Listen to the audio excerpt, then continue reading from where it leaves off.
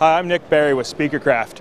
Today we've brought with us to CEDIA one of the first architectural speakers ever made by SpeakerCraft. This speaker has actually been yanked out of a wall and given up to us because we actually take great pride in creating the first architectural speaker. The next speaker that I want to show you guys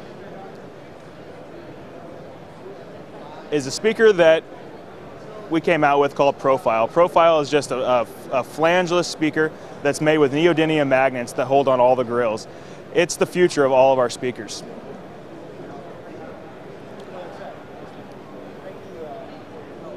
The last speaker I'm going to show you today is our speaker that's actually made the CEDIA Hall of Fame.